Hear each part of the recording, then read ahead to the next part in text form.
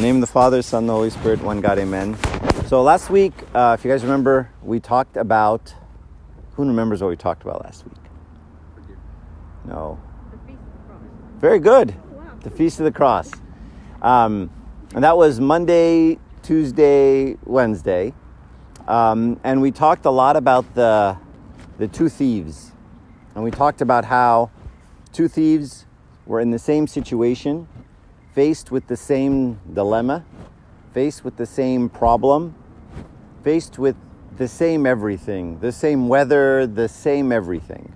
And both of them just reacted very differently to the exact same situation, right? And because of that, one got paradise and one got, honorable mention, right? And, we kind of read about them like, too bad. And we talked about how in our lives, crosses happen and people react differently. And unfortunately, many of us choose the path of the left-hand thief. Many of us choose the path of, I'm not interested in the cross. I'm not interested in suffering. I'm not interested in sacrifice because it really hurts. I mean, it hurts to get whipped and stuff, but it hurts a lot more when someone says stuff about you and treats you in a really bad way and you're supposed to forgive them, right? Or they piss you off and someone says, malish, just be nice to them. And you're like, do you know what they did? I'm even talking to someone now whose parents he can't stand. He can't stand his parents, and you're just like, well, you to forgive your parents. He's like, no. He's not 19 and he's pissed at his mom because she won't let him go out. He's in his deep 20s, almost 30. And he's like, I'm not interested in a relationship with them. And it's like, there's the cross. There it is, right? And it's sacrificial. It's painful. You have your arms out. People are spitting on you and beating you. And that's what his parents are doing to him really badly. It's like hard for me not to get pissed off for him. And he's supposed to say, Father, forgive them for they know not what they do. And he's like, no, I can't. I don't want to. And so I don't know what to tell him. I don't know what to tell him. I mean, he's right. They're being whatever, right? But I know the reaction he's supposed to have. I can tell him what it is. I don't know how to get him there, right? And ultimately, he has to choose it. I can't make him. I can't guilt him. I can't, say, whatever. He has to choose it. So the point is, the crosses come in our lives in all forms. Each of you has a very different one. And it's ultimately a choice. And it's a repetitive choice, unfortunately. You get over one cross, you think, I'm killing it, I'm past it. I can actually look at this person in the face now and not get sick to my stomach. And then the next one comes. So the point of this story is when faced with a situation, people react differently. And so on Sunday, who remembers what the gospel was about on Sunday? Huh? The sinful woman. That's right. The sinful woman. So I'll read you the story. You all know the story, but in case you don't. One of the Pharisees invited Jesus to have dinner with him. He went to the Pharisee's house and reclined at the table. A woman in that town who lived a sinful life learned that Jesus was eating at the Pharisee's house, so she came there with an alabaster jar of perfume. As she stood behind him at his feet weeping, she began to wet his feet with her tears, and she wiped them with her hair, kissed them, and poured perfume on them. And you know how the story ends, right? Everyone knows the story? So there's lots of interesting things here, but I want to connect it to the cross. Is this the same story? Do we have Christ, and then there's two people, each one reacting to him differently? Same story, isn't it? You have the sinful woman. She sees Christ. She starts crying. You have Simon the Pharisee. He sees Christ, and what does he think? This man, if he was really a prophet, he would know what manner of woman this is. He's judging him. His own host, the guy who invited him over for dinner, is judging him and hates him and thinks he's a fraud. So you have the same Christ. Each one's equidistant from Christ. And it's the same story. One gets what? Everything. And one gets nothing. Right? And you can imagine, right, that we sometimes fall into this boat, right? We'll have, Simon had Christ over, right? And, maybe you could say, Jesus sat in this chair. I would love to have the chair that Jesus sat in. But we do the same thing, right? We say, Amba Serapion came over and he sat in this chair right here. Or Amba Toedros came and he sat in this chair right here. Really? This chair? Yeah, this chair. Wow. Let me touch the chair. Right? And yet you can be right next to Amba Serapion or the Pope or a saint or Jesus and get what? Nothing. Can we go further than that? Can you be next to Jesus and get nothing? Can you? Let me ask you something. This woman, she's been sinful for whatever, I don't know what her sin was, a whole long time. And when she saw Christ, she started crying and repenting. What's the difference? 5 minutes earlier, she was the same person. She wasn't crying. She was fine. And she may have been okay with her life a little bit. It wasn't bugging her. And then she sees Christ, and then she starts crying. And can you imagine the scene? I mean, can you imagine the scene? If I'm sitting here and some girl starts crying at my feet, and I'm like, just stop. And then she lets her hair wipe my feet. And back then, feet weren't clean. That's why people washed feet when they walked into other people's houses, because your feet are disgusting. Can you imagine the scene? You'd be like, I'm embarrassed. Can you please get up? And she just starts sobbing. Why is she sobbing? What happened? Why wasn't she sobbing 2 minutes earlier? She came into contact with what? Goodness. Have any of you ever been in a situation where, I don't know, you see something so beautiful that it makes you cry? It could be art, it could be music, it could be watching someone interact with someone else. Have you ever witnessed somebody do something so nice and amazing and giving and gentle and thoughtful that it made you cry? Has anyone ever had that experience? No one? Hopefully you do. All right? If you haven't, go watch some YouTube videos of people helping homeless people and watch the way homeless people react. That'll put some tears in your eyes. So what are you reacting to? You're reacting to goodness. You're reacting to light. Right? Now, Simon was in the presence of the light. But like it says in the Gospel of John, some people didn't like the light. Why not? Because their deeds were evil. So he was in the light was shining on him. His reaction to the light was what? I don't like this guy. Is it possible that someone can come into someone's presence who's really, really good and really sweet and really nice and really all the things and say, I don't like this guy? Yeah, happens all the time. Just like read Pope Kyrillos' story, if you're interested.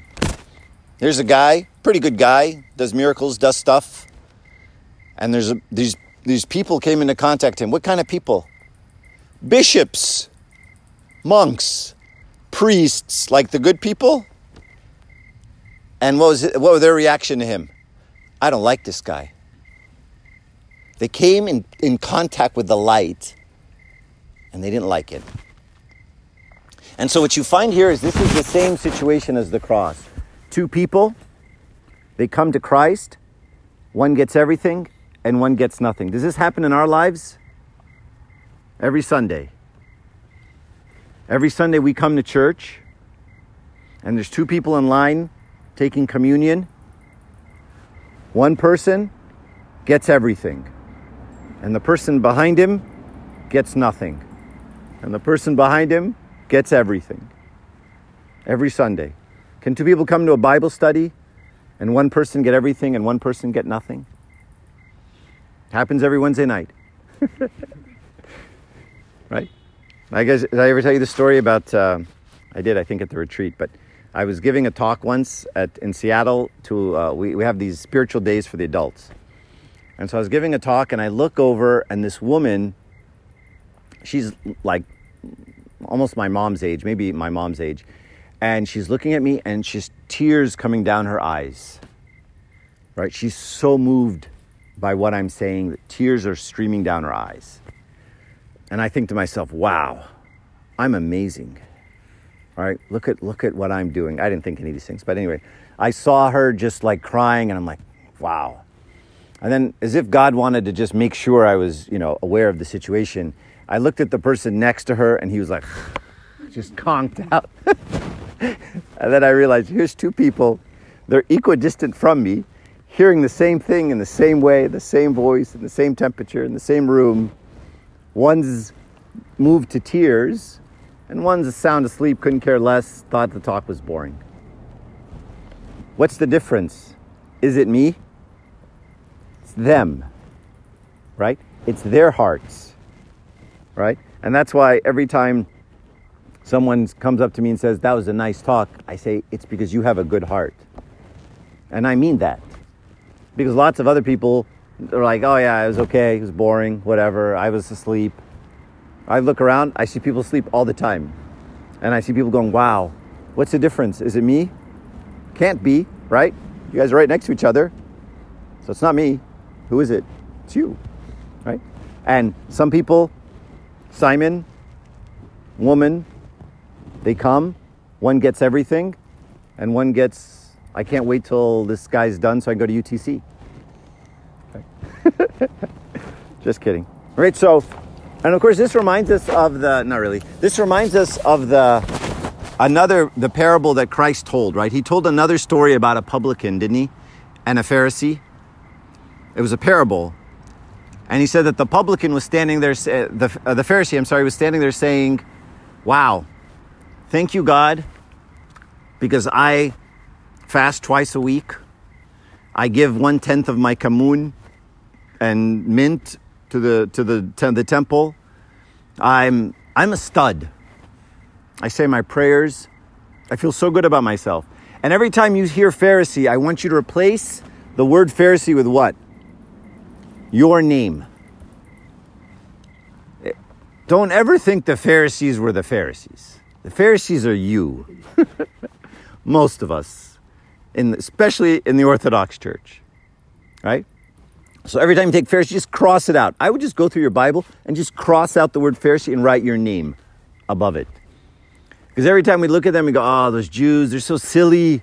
They don't get who Jesus was. They're just doing things because they think that's what God wants. Hello, have you watched the way you fast? Have you looked at Lent? When you're checking ingredients, you're like, I got a Beyond Burger, tastes amazing, I win. Okay, congrats. Right? So we tell the story about the publican and the Pharisee thinks he's hot stuff. And the publican did what? Some Nabuna does to this day during the liturgy. He beat his chest and said what? God be merciful to me, a sinner. And it said he couldn't even look up. He couldn't even look up. Look at that story. Again, two people at the temple in front of God. One's like, I'm amazing. And one is, I have nothing. Now, this guy, this publican, and the Pharisee in the parable and the Pharisee Simon, they have an attitude, don't they? There's a feel to them. And unfortunately, I hear this all the time in us, in everybody. And the feel is this. Why did Simon the Pharisee invite Jesus to his house? I mean, don't you wonder why he invited him in the first place? He's not a big fan, clearly. Why do you think he invited him? He wanted to check him out. Maybe trap him. Maybe just figure out who this guy is. Maybe he thought, the Bible says Jesus was homeless, right? It said he had no place to lay his head. He wandered around with a bunch of guys. So he was a homeless guy. And so maybe he thought to himself, I'm going to help this homeless guy out. I'm going to give him a nice meal. Maybe I'll introduce him to some people. Do people do that? Can you go to a party just to get introduced to people in Hollywood, in politics? Sure, right? In fact, people love to do that, right? They'll pay a lot of money for influence, right? I'll pay a lot of money for dinner, and then I'll go and I'll meet you. I'll hook you up with some politicians, and you'll meet some Congress people. Influence. I'll give you access to powerful people. Was Simon maybe wanting to give Jesus access to some powerful people? I'll invite the big guys of the town. I'll invite the Pharisees. I'll invite the leaders of the Jewish nation, and I'll give you access. I'll let you talk to them. I don't know why Simon invited him. But the question is, why did Jesus go? Like, if you invite me, and I'm Jesus, and I know you don't like me, I know you're not going to get anything out of this interaction, I know you're just going to judge me and probably bring sin upon yourself, why do you go? Huh? He went for her, because he knew she'd be there. He didn't go for Simon. He went for the woman. Which makes me think Jesus just doesn't fit with the powerful people.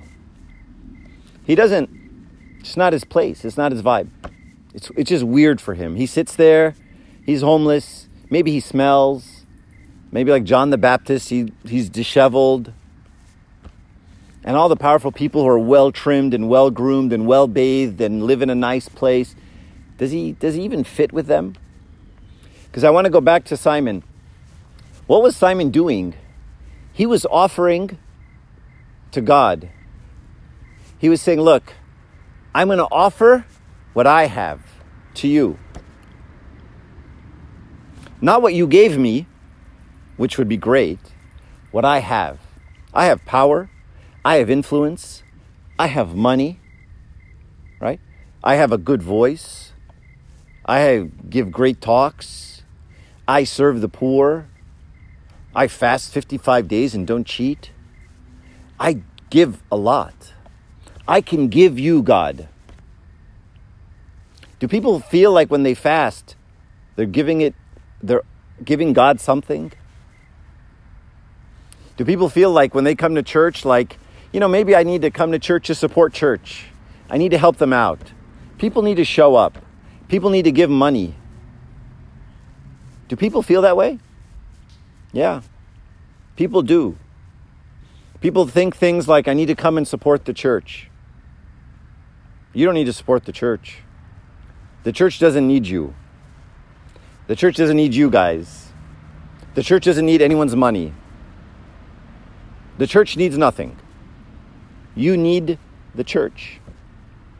And so this woman, when she came, she wasn't giving Christ anything. What was she doing? She was taking. She was there to take. Because I'm sure she felt bad about herself. And I'm sure she was crushed emotionally. She was broken. I'm sure she's tried having a bunch of relationships. I don't know how they ended. Probably badly. I'm sure she was hurt. I'm sure she was betrayed. I'm sure some guy said something to her that just scarred her. I'm sure. And so she came because she may have been looking to try to make her life better herself, and it didn't work. Maybe she tried asking her parents, and it didn't work. She asked her siblings, and it didn't work.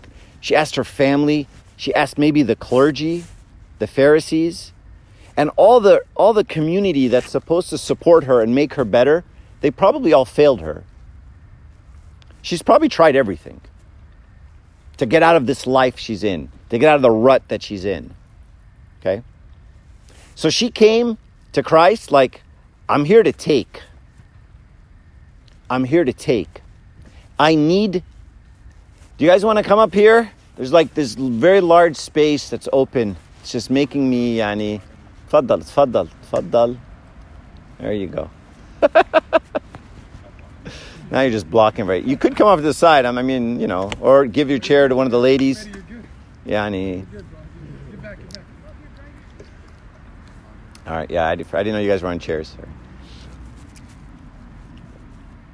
I forgot what I was saying. Oh, no, it's okay. Oh, no. So she came to take. Guys, how do we say our Father? Like this. And what is this position? This is the position of a beggar. So when we talk to our Father, we talk like a beggar.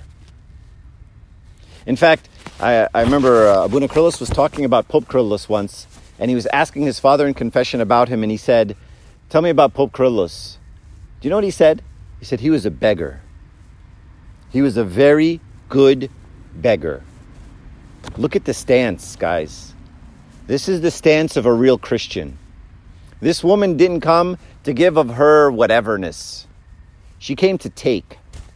Abu Nadud Lemay has this great expression. He says, imagine they tell you you can go to a bank and you can take as much money as you want. Whatever you ask for, they'll give you. And he says, and someone walks up and goes, I need $5 because I just want to get a sandwich. And the teller says, are you sure? Because we have a lot more. How much do you want? He says, I just need a sandwich. I'm fine. And he says, and the person next to him has got two, empty suitcases and is loading up the suitcases. He says, this is the way God is with us. God gives what we ask for. And so when you're like this woman and you're a beggar, God gives, I'm going to use an Arabic word, sorry, bisakhe. What does that mean in English? Anyone? Like, almost in a, what's the word I'm looking for? Almost foolishly. God, like imagine you're holding up a cup of water and someone just takes a gallon and dumps it on the water, in the cup. That's giving like that. Someone says, hey, do you have $5? And here's 100. This is the way God gives. Why doesn't he give to me like that? Because I don't beg. I have to come and beg. And when I beg, that's the way God gives. So sometimes when we come to church and we get nothing and we're like, I'm getting nothing. Did you come to take? Did you come begging?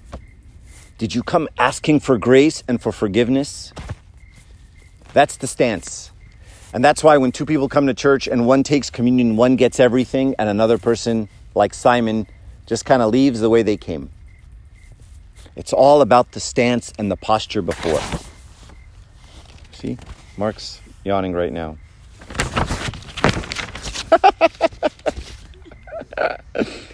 All right.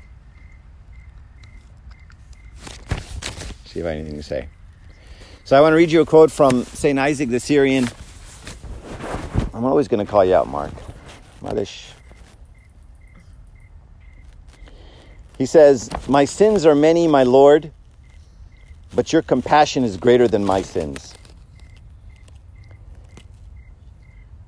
My wicked deeds increase in number, but they are incomparable to your mercy. Your love is greater than my sins. I look, my Lord, at my sins, and I am speechless at how willful I have been. Observing your deeds towards me, wonder seizes me. How I have been rewarded by you in a way opposite to what I have merited. This is perfect. My sins are many, but your compassion is greater. And so sometimes we come to God and we are broken because of all the crap we've done. and we think to ourselves, I'm beyond hope. I'm beyond repair. And unfortunately, really unfortunately, there's people like Simon who think, I'm doing pretty good. Don't ever get in that boat, guys. Don't ever be in the boat that says, I think I'm doing pretty well. The day you say that, know that you are lost. You don't even understand where you are. Our stance is always that of that woman. I'm a beggar and I need. And you have to always feel that way. My sins are many, but your compassion is greater. My wicked deeds increase in number, but they are incomparable to your mercy. Your love is greater than my sins. That's the stance, guys. The sins are many, but your love is greater than that. So in there is hope. Don't ever think to yourself, I've done too much. I've messed up too much. If my parents knew, if my friends knew, if Abuna knew, if whoever knew, save it. You're not that great. You're not that amazing of a sinner. You haven't killed it and broke the bank and, done the things that no one, nice try, right? That's actually kind of egotistical of you to think that you're a better sinner than other people. I actually said that to one guy once. He was telling me some stuff. He's my age. And I'm like, what, you think you're better than me? You think you're worse than me?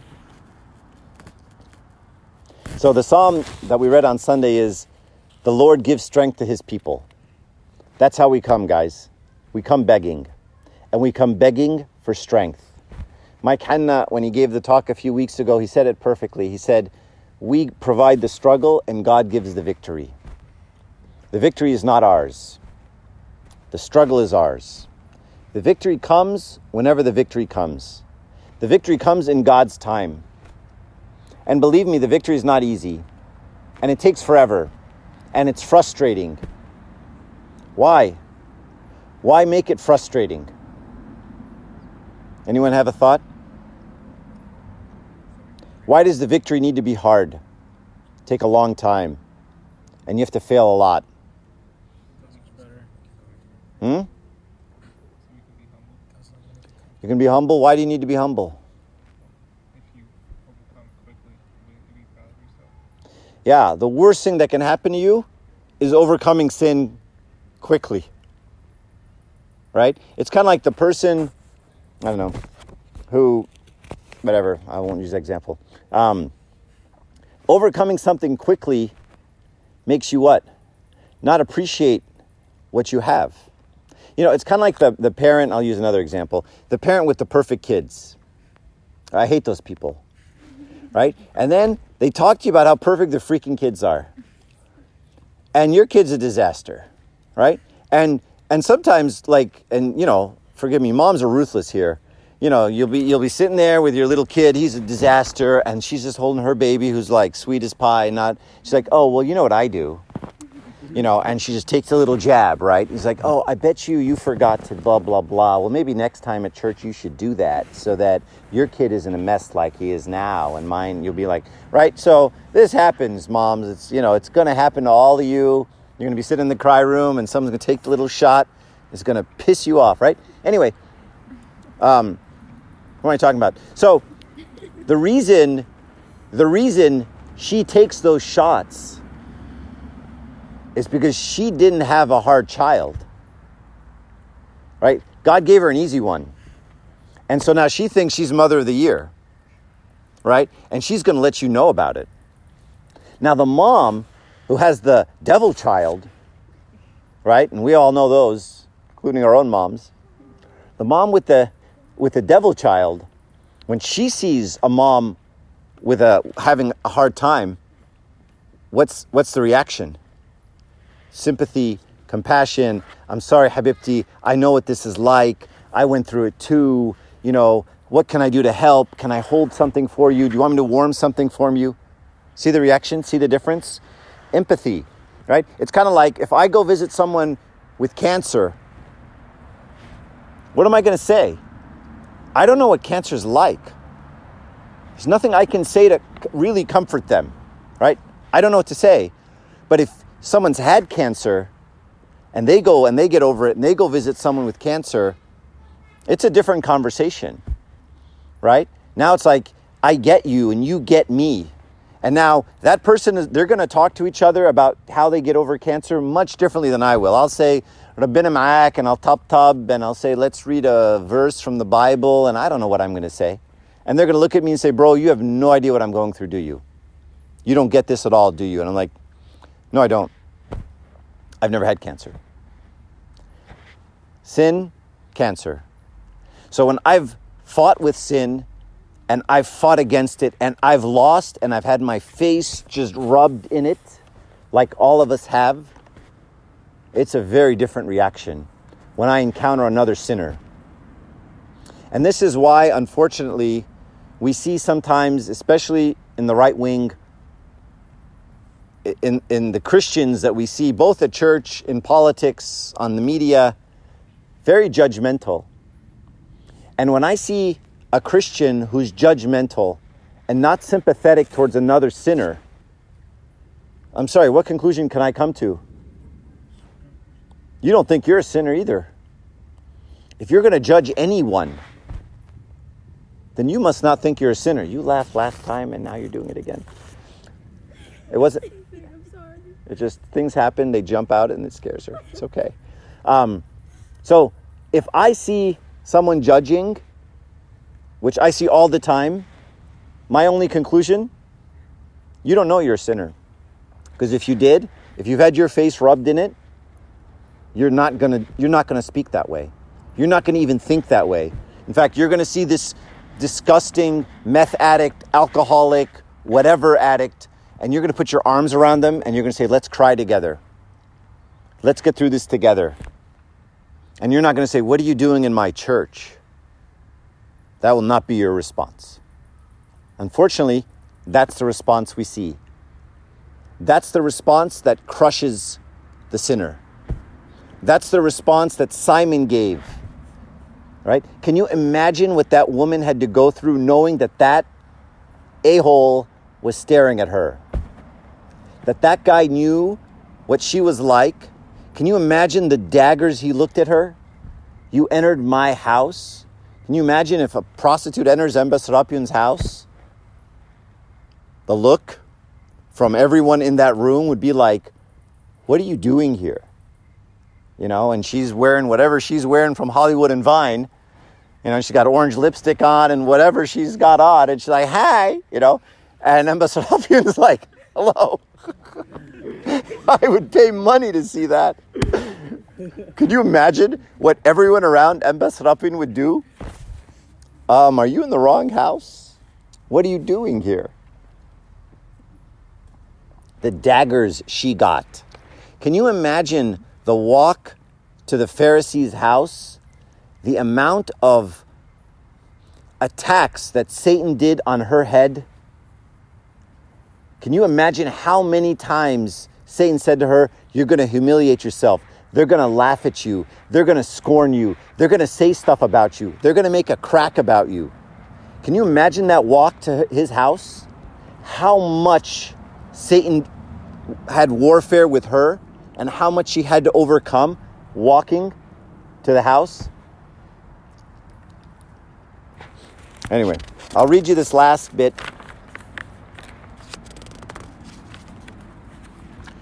So, one of them, she gets the giggles and she can't stop. That's the problem. She has to walk away. Happened last time too. All right. So, why is this happening? Why is one person getting everything and one person getting nothing? Inti mushkila. You just can control yourself. So, Christ gave the answer. What did he say? Does anyone remember how this story ends? But to whom little is forgiven, who can end it? The same loves little. That's the answer, guys. So when I see that my heart is cold towards God and my heart is cold towards other people, kind of like I've been talking about with, the meth addict and the prostitute and the whatever, what does that conclude? What is that conclusion? To whom little is forgiven, the same loves little. So some of you will say, I don't know why I'm so cold. I don't know why I don't really have a relationship with God. I don't really know why I don't like people. I don't really have much of anything. I'm just cold. And by the way, there's something about this generation. I don't know if it's the media or something. There's like a coldness, a zombiness, a numbness to a lot of us, right? I don't know if it's just a constant stimulation or what, but there's a numbness. And here's the answer. To whom little is forgiven, the same loves little. So I'll read you this quote from Father Matthew the Poor. He says, if we find that our love is little, know that we have been forgiven little, and that our sin is still great. Some of us complain that our love is weak. It's weak because the sin is great, and the proportion of it that has been forgiven is little. So imagine, everyone has this much sin. We all have the same amount. No one's got any more than anyone else. Don't kid yourself. So the only question here is not do I have a lot of sin or little sin. You're all the same. We all have the same. How much of that has been forgiven? What proportion of this has been forgiven? And I don't know what this is for you, and I don't know what it is for me, but it's all the same amount. Have you ever seen someone after they pour themselves out to a priest? It's like they become insane. They want to serve and run around and help everyone. They will do anything and help out anyone in any way. The person loves much. Why? Because he's been forgiven much. There is a deep mystical link between love and forgiveness. The Lord taught it to us with the parable of someone being forgiven 50 versus 500. This wasn't addressed to the Pharisee, it was addressed to me. So the question we have to ask ourselves today, do you love Christ very much? What's the thermometer? How do I know? Let's suppose, and I like this example, that after church, I greet you after church, and I tell you, and this just think of me, I see you at church and I say, Michael, I miss you so much. And you say, I miss you too. And then you walk up and we start talking, and you guys have all experienced these kind of people. What do? Yeah, I miss you. Yeah, how you doing? Oh, yeah, that's great. Yeah, what else is going on with you? Oh, yeah, that's cool. Yeah. Oh, yeah, I'm doing school too. Yeah, that's awesome. Anyone had any of these conversations before? Right? The person who's not even looking at you, who's looking at everyone else, trying to see what's happening behind you, trying to make sure they're not missing out on some activity or some interaction that they want to be a part of. There's someone else they'd rather talk to. That's the problem, eh? There's someone else they'd rather talk to. That's why they're not looking at you. They're talking to you, but they're not looking at you. Anyone had this experience? Happens all the time. Why? Because they don't really love you that much. There's someone else they're more interested in. So sometimes you go to church and you stand there and you say, Lord, forgive us our sins. Lord, forgive us our trespasses. Lord, visit our iniquities. Visit the sick of your people. Heal them for the sake of your holy name. Our fathers and brothers have fallen asleep. Repose their souls. And where are you looking? Not at God. Not at Christ. Anywhere but. You're looking at deacons. You're looking at people. You're looking at the words. You're not looking at Him. That's the problem. So that's the thermometer. If I'm praying and I'm talking to one person, but I'm looking at others, there's a problem. That means I don't love you, right? Because you know it when someone loves you. You're talking to them and they can't take their eyes off you. And it's like they're so engaged. And it's like you're the only person in the world. And that's the feeling. And by the way, whenever people meet saints, that's what they say. They say, when I talk to this person, it's like I'm the only person in the world. They focus on me and they listen to me. That is a characteristic of the spiritual person. I'll continue.